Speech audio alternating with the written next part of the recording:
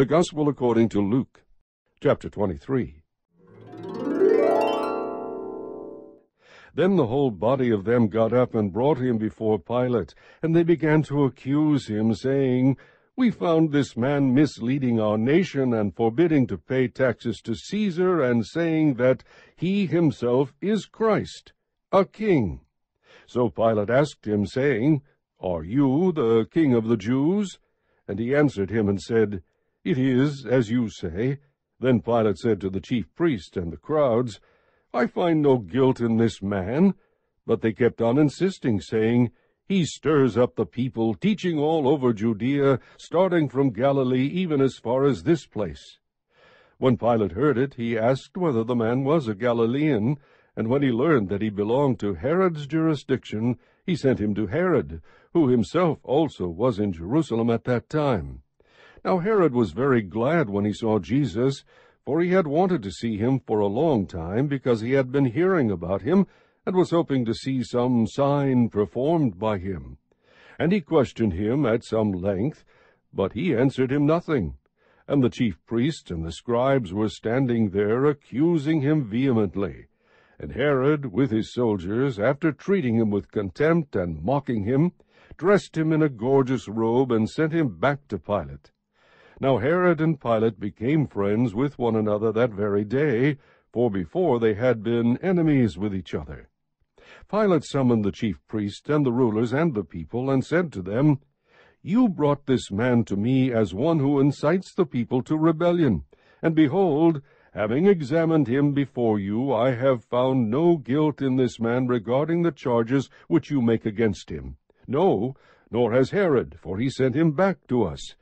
And behold, nothing deserving death has been done by him. Therefore I will punish him and release him. Now he was obliged to release to them at the feast one prisoner. But they cried out all together, saying, Away with this man, and release for us Barabbas. He was one who had been thrown into prison for an insurrection made in the city, and for murder. Pilate, wanting to release Jesus, addressed them again. But they kept on calling out, saying, Crucify! Crucify him! And he said to them the third time, Why? What evil has this man done? I have found in him no guilt demanding death. Therefore I will punish him and release him. But they were insistent, with loud voices asking that he be crucified, and their voices began to prevail. And Pilate pronounced sentence that their demand be granted. And he released the man they were asking for, who had been thrown into prison for insurrection and murder, but he delivered Jesus to their will. When they led him away, they seized a man, Simon of Cyrene, coming in from the country, and placed on him the cross to carry behind Jesus. And following him was a large crowd of the people, and of women who were mourning and lamenting him. But Jesus, turning to them, said, Daughters of Jerusalem, stop weeping for me, but weep for yourselves and for your children.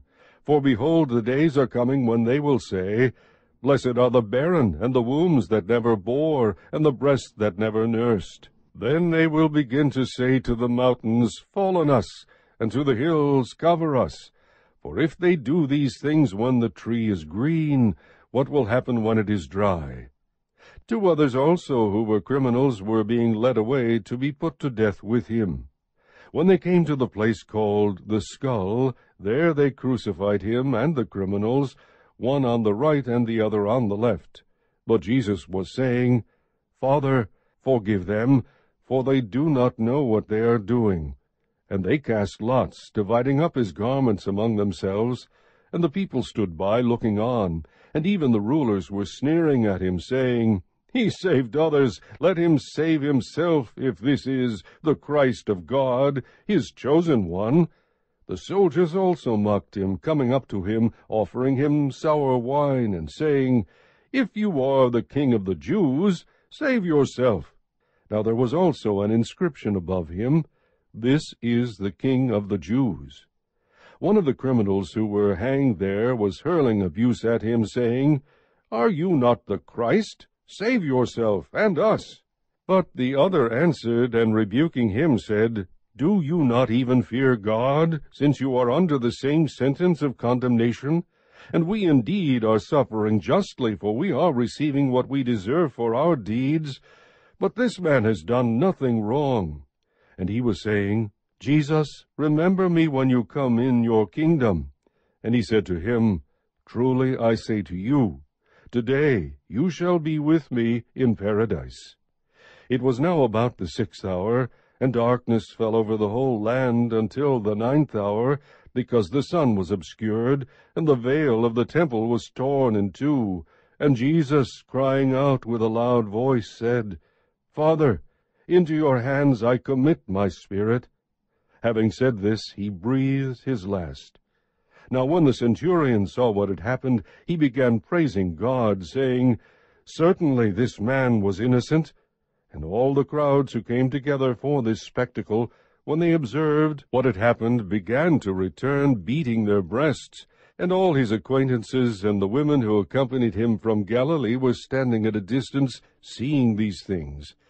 And a man named Joseph, who was a member of the council, a good and righteous man, he had not consented to their plan and action, a man from Arimathea, a city of the Jews, who was waiting for the kingdom of God. This man went to Pilate and asked for the body of Jesus. And he took it down, and wrapped it in a linen cloth, and laid him in a tomb cut into the rock, where no one had ever lain. It was the preparation day, and the Sabbath was about to begin. Now the women who had come with him out of Galilee followed, and saw the tomb, and how his body was laid. Then they returned and prepared spices and perfumes, and on the Sabbath they rested according to the commandment. Chapter 24. But on the first day of the week at early dawn they came to the tomb, bringing the spices which they had prepared. And they found the stone rolled away from the tomb. But when they entered, they did not find the body of the Lord Jesus. While they were perplexed about this, behold, 2 men suddenly stood near them in dazzling clothing.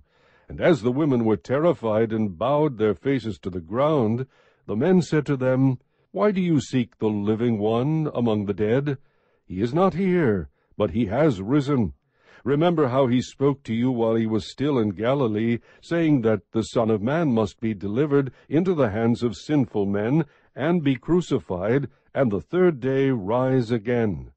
And they remembered his words, and returned from the tomb, and reported all these things to the 11 and to all the rest. Now they were Mary Magdalene, and Joanna, and Mary the mother of James. Also the other women with them were telling these things to the apostles. But these words appeared to them as nonsense, and they would not believe them. But Peter got up and ran to the tomb. Stooping and looking in, he saw the linen wrappings only, and he went away to his home, marveling at what had happened. And behold, 2 of them were going that very day to a village named Emmaus, which was about 7 miles from Jerusalem. And they were talking with each other about all these things which had taken place. While they were talking and discussing, Jesus himself approached and began traveling with them. But their eyes were prevented from recognizing him. And he said to them, What are these words that you are exchanging with one another as you are walking?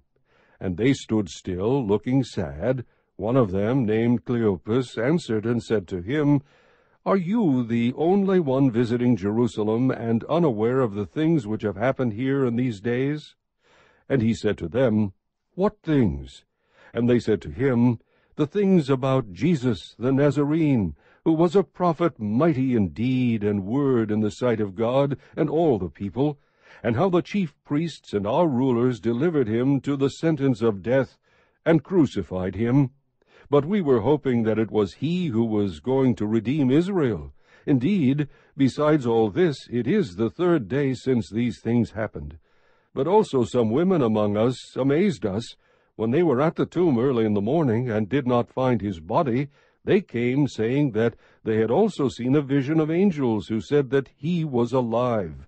Some of those who were with us went to the tomb, and found it just exactly as the women also had said. But him they did not see.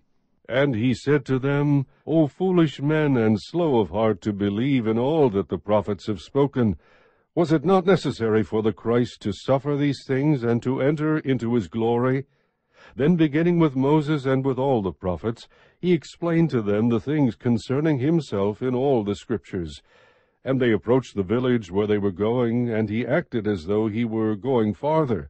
But they urged him, saying, "Stay with us, for it is getting toward evening, and the day is now nearly over." So he went in to stay with them. When he had reclined at the table with them, he took the bread and blessed it, and breaking it, he began giving it to them. Then their eyes were opened, and they recognized him, and he vanished from their sight.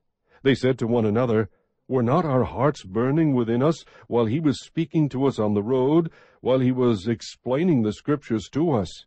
And they got up that very hour, and returned to Jerusalem, and found gathered together the 11 and those who were with them, saying, "The Lord has really risen, and has appeared to Simon." They began to relate their experiences on the road, and how he was recognized by them in the breaking of the bread. While they were telling these things, he himself stood in their midst, and said to them, "Peace be to you." But they were startled and frightened, and thought that they were seeing a spirit. And he said to them, "Why are you troubled, and why do doubts arise in your hearts? See my hands and my feet, that it is I myself. Touch me, and see, for a spirit does not have flesh and bones, as you see that I have." And when he had said this, he showed them his hands and his feet. While they still could not believe it because of their joy and amazement, he said to them, "Have you anything here to eat?" They gave him a piece of a broiled fish, and he took it and ate it before them. Now he said to them, "These are my words which I spoke to you while I was still with you, that all things which are written about me in the law of Moses and the prophets and the Psalms must be fulfilled." Then he opened their minds to understand the Scriptures, and he said to them, "Thus it is written, that the Christ would suffer and rise again from the dead the third day, and that repentance for forgiveness of sins would be proclaimed in his name to all the nations, beginning from Jerusalem.